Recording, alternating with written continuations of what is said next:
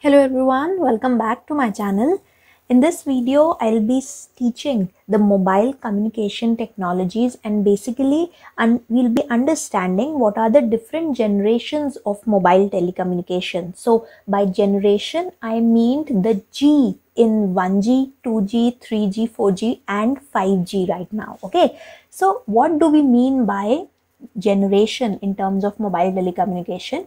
Generation basically refers to the improvements or those points when landmark achievements have been achieved or landmark achievements were made in this mobile telecommunication technologies, and these are the points in history when the way we use mobile telecommunication changed drastically. Okay, so that is why we refer to each period or each era as one generation, and after after one generation gets over, the next generation has significant difference as compared to its previous generation. So let's start with the first generation of mobile telecommunication, which is also referred to as 1G. So 1G was the time when we actually began with the mobile systems. That was during the year 1982.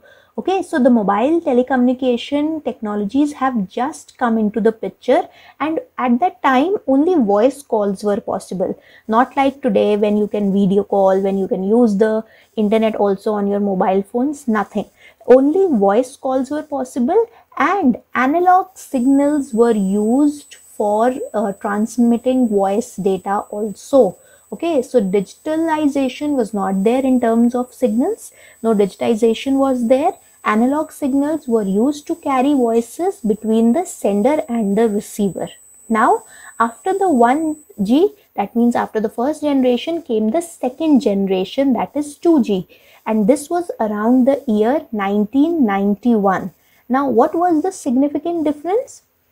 Apart from voice calls, we also got the facility of SMS, that means short message service, and MMS, which is multimedia message service. Okay, so both these services were new add-ons to the voice call facility that we were earlier getting in 1G.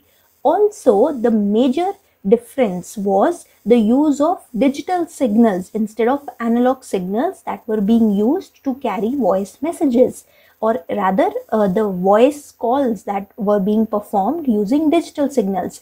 And when transmission is done in the form of digital signals, the call quality improves. Also, the bandwidth, that means the capacity of the channel, also increased. That means more number of people could talk simultaneously. So I don't know if you have ever gone through that time when you used to make a call and the operator from the other end, the recorded message used to say that all lines are currently busy. Please try after some time. So that was the time when a major improvement was seen in this particular scenario, that more people could connect with different people across the globe, and that was being made possible simultaneously. Okay, so three major differences I have told you till now: voice plus message plus MMS, then use of digital signals, and the increased capacity and quality.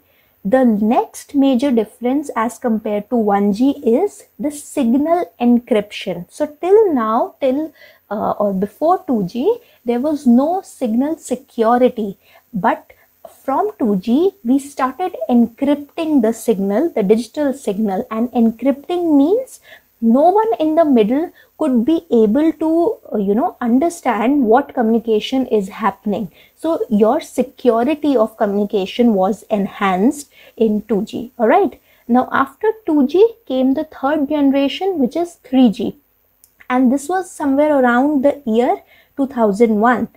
Now, 3G gave us, apart from the digital signal, digital voice, the data services. The internet packs started coming in, and the internet access was made available through the same radio towers that were providing the voice service also. Okay, so there was a time when you used to search a nearby tower so that you can get a signal or get the internet access. Okay, now in third generation, definitely there was an improvement in the capacity. That means the number of calls that were being made simultaneously, the voice capacity, the voice quality and the data capacity. So this should be quality. Okay, so both the improvement in data capacity and voice quality, more simultaneous calls were possible, and the internet speed was also faster. Okay, so there were provisions where you could get fast internet access even on your mobile devices. Now comes 4G, the fourth generation that many of us are using. We are in that transition phase when we are going from this fourth generation to 5G, which is the fifth generation. Now the fourth generation currently has a faster internet access as compared to 3G. It not only has voice messages, SMS or normal text messages, it also offers video, interactive media and wireless internet. Okay, so you can send all kinds of GIFs, you can send any kind of motion videos, motion pictures and so on. So interactive media, video, conferencing, everything is possible through mobile telecommunication. Okay, now this is the current phase that we are in. This is as of now, and even today the phase is transitioning to fifth generation. So there are mobile phones and devices that are coming up that are capable of providing 5G connectivity if you have the facility from your provider, and this is the current transition that is happening. It is currently under development. Its scalability is being looked into as of 2022. And fifth generation internet is basically aimed at the future. So in future, as we know, we'll see the growth of artificial intelligence, machine communication. So M2M is machine to machine communication and IoT is Internet of Things. So in future, different devices will be communicating, they will be forming their own networks, and that will, it is supposed that it will benefit us in many ways, and it will give us better services also. So our life is aimed to improve using 5G and telecommunication services that are developed now.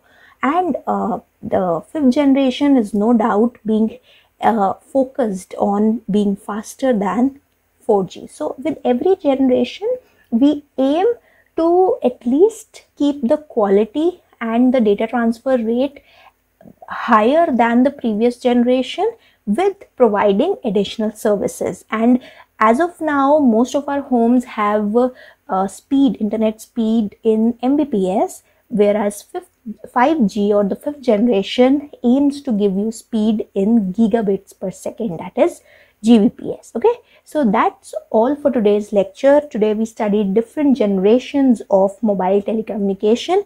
In the next video, we'll be studying about protocols, different protocols that govern the data communication between devices. So that's all for today. Thank you for watching. Till we meet in the next video. Mind your exam.